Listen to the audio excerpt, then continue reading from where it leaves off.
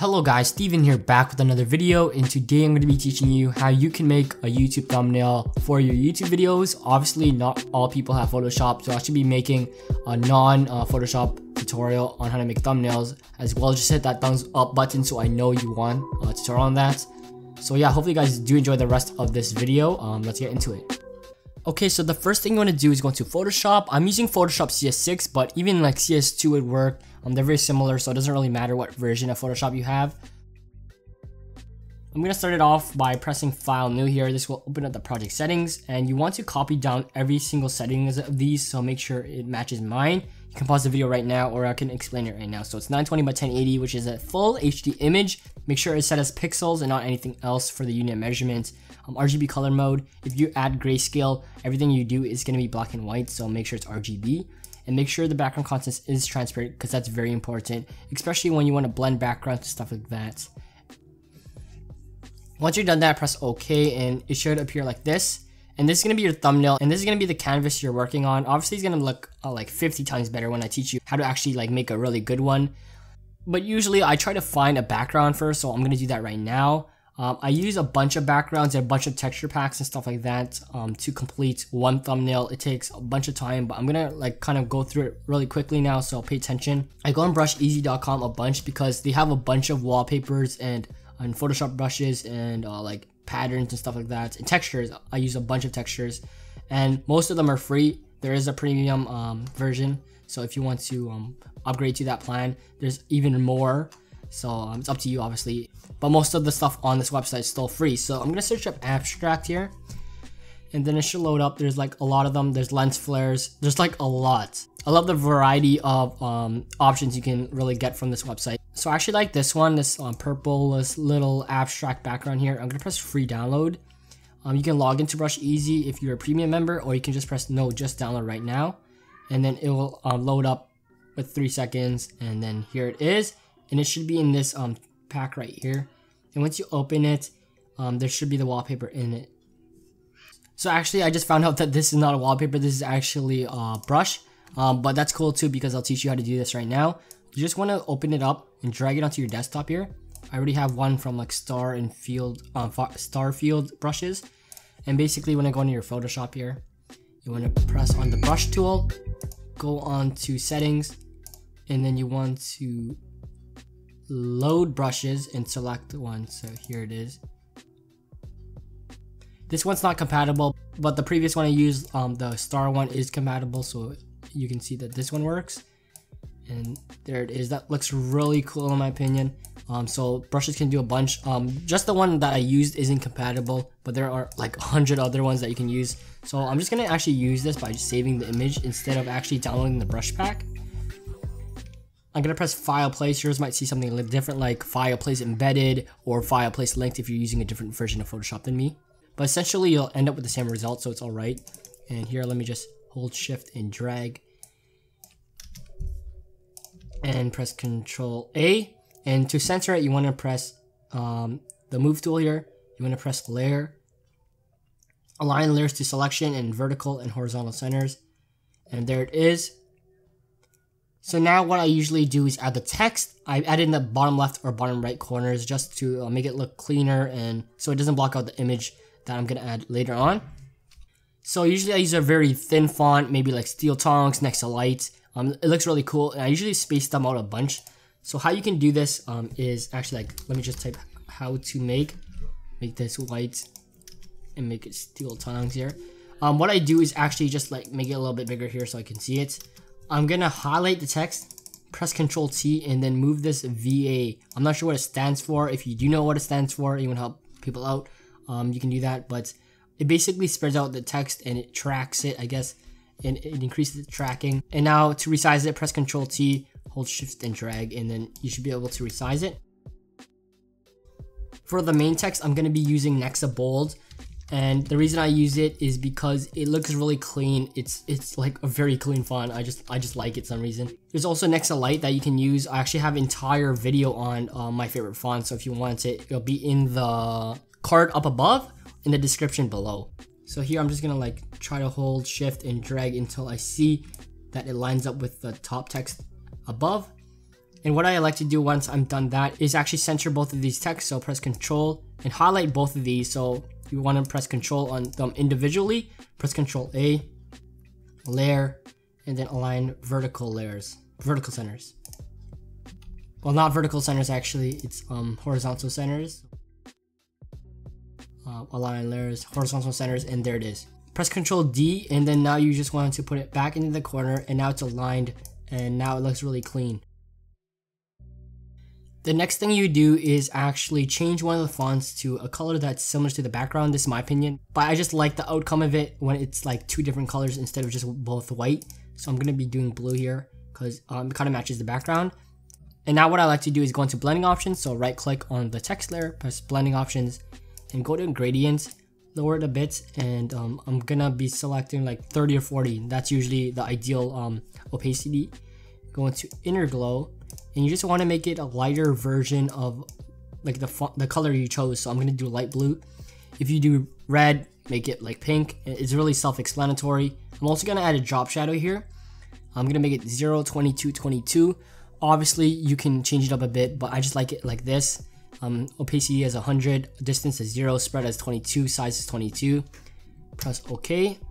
And now I'm gonna do the same thing to how to make. So blending options, gradient, lower it a bit. The inner glow now, so I'll make it white because it's gray right there. And another cool thing you can do that is not mandatory, it really is your opinion. You can duplicate this layer, so right click and duplicate. And then you want to press Control and the up arrow, and it will move it up, but it'll keep like the, I guess, vertical stance. So you can move it up and up and up. It's still aligned, but it isn't actually on the same text or like the same area now. And I actually learned this from Ziovo, so shout out to him. It makes it look 3D. It looks really cool now. We're gonna do the same thing to the upper text. Press Control J. It's another way you can do it, another way to duplicate it, and just up arrow. And now you can see it looks really cool. And now what I'm gonna do is group all the text together. So press Control, Control, Control, Control, and Control G. You can also add a bigger drop shadow in the background. The reason you want to do this is because it kind of doesn't really look cool, I guess. It looks a lot better when the text is more visible, and by adding a bigger drop shadow, it looks a lot better like that. So I'm actually going to select my brush here and select soft round and make the brush size, I guess, like 1200. That would be ideal. And then just 1, 2. That's it. I'm going to zoom out. If it's too dark, you can lower the opacity. And if it looks like too unnatural in that area, maybe it's too dark compared to the other like parts of the thumbnail, you can press Ctrl T to resize and just like make it a little bit bigger, so it actually fades in naturally with the other colors. So now that I'm done talking about the text now, I'm gonna go back to the background part of things and teach you what I do with textures and stuff like that. So let me just like delete this, go back here, and I'm gonna search up stuff like, let's actually go to the main page here. There's a bunch of them. So there's like patterns and there's textures here. So I'm gonna use this one, stars, or maybe like clouds, this brick thingy, I don't know what that is. And yeah, that looks cool. There's also this looks really cool as well. Yeah, I'm gonna download that as well, so free download. I'm actually just gonna be quicker here and just like save it right here.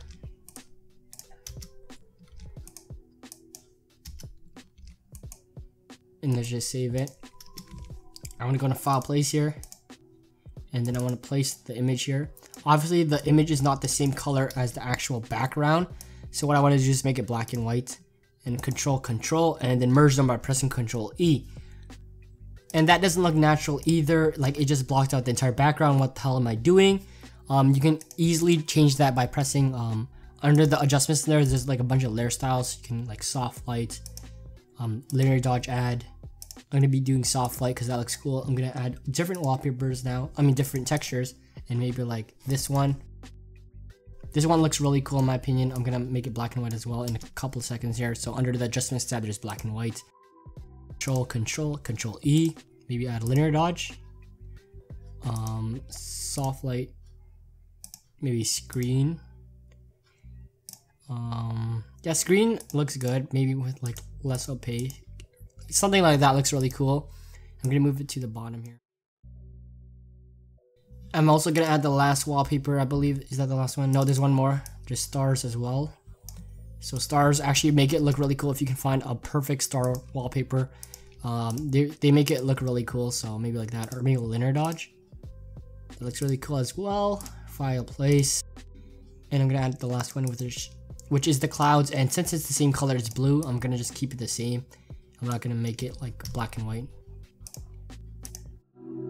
And as you can see, it looks weird kind of. You might like it, but obviously you can like merge in more simpler backgrounds like stripes and stars instead of like bricks and stuff. It just looks really cool in my opinion like this. And since it's a bit too bright, I'm gonna lower the brightness by pressing brightness and contrast and lowering the brightness. So it looks a lot better like that as well. And if you want to change the color of the entire thing, so maybe you want to change the background and the text color without like actually changing it, you can press create a new hue and saturation adjustments layer, and then you can change the entire thing like that. So maybe like that. That looks really cool in my opinion. I like that one, so I'm gonna keep it like that just because it looks so cool. It looks like that's kind of like a forest, I guess, and it looks nice like that. So the next thing I'm gonna do is add lighting to this entire thing. Lighting, like why would you add lighting to a thumbnail? That looks really, it sounds really weird, right? But it really isn't. I got into graphic design just like a couple months ago, and I found out that lighting is a very important part of making good graphics. So usually what people do is just add a new layer on top of all the other layers and add white, select white and select the brush here. So the same settings here. Zoom out a bit, and then they usually just add one at the top right here, just like one click, and then one near the font right here, so like something right here, or near the text, and then one just random. And then they lower the opacity, and it just looks cooler like that, like just look like that compared to that. It's just like, it gives it a more professional look, and it just looks a lot better. They also sometimes like add a different color, so maybe like a darker version of green here, or maybe let's add blue. Let's add blue in here, like turquoise, I guess. And then they just add a random part right here, like just random. And so it just looks cool because it looks a lot more natural like that. Move it under the text layer, which is right here. And then I actually just want to change this back to blue, since I guess this thingy, the hue and saturation layer actually changed it a bit. So here, press Ctrl E. I actually want to just lower the opacity as well here. And now I guess it looks a lot better. Just look at this compared to this. It's a lot more dull like that, like without this color, and it looks a lot better like that. I do that with a bunch of my thumbnails now, and I see that a lot of you guys enjoy it a lot more now. Another thing I like to do is add lightning in the background. I know it's like lightning. You just search up lightning in this, and then there's like a bunch of them. Like as you can see, look how many lightning brushes there are. Just like look at it. Right here, I'm not actually gonna go to the brush packs and stuff. I'm actually just gonna find an image of lightning. Try to find it. Maybe like this one. This one, it has text on it obviously, but I'm just gonna try to do it. So file place, and then place it here. And what people do, like usually like I believe FIFA YouTubers, this is all they do. They go on normal and linear dodge ad, and then it's like that. That's what they do, and it looks so cool. I just love the look of it, so I do that a bunch now. Obviously, you can see that lightning is still appearing, so you can go on Google or something, or look through Brush Easy a lot more and more thoroughly to find them. But as you can see, it looks really cool like that.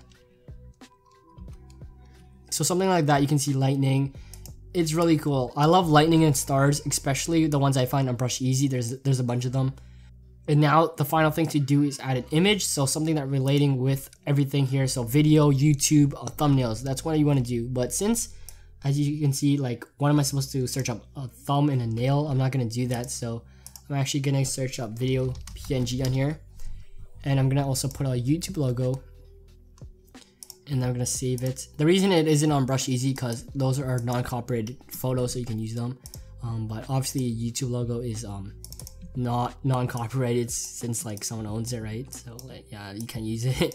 And here, let me just place this image here. I'm gonna add a gradient overlay to this one as well, just to add a cooler look. I'm gonna add inner glow as well, so maybe like a green.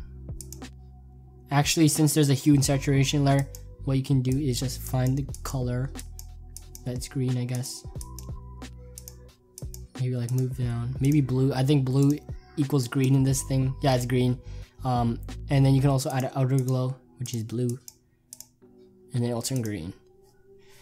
And as you can see, it looks really cool like that. There's a bunch of other stuff you can do, like add a YouTube logo, but I won't do that.